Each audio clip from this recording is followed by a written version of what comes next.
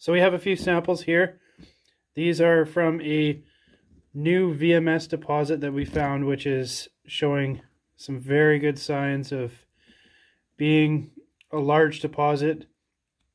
This is at the top of a 1 kilometer magnetic anomaly, and this contains mostly sphalerite, some chalcopyrite, some pyrite, and the grade of this is high zinc, a little bit of gold, a little bit of silver and other metals, a little bit of copper, and that's kind of indicative of a VMS deposit.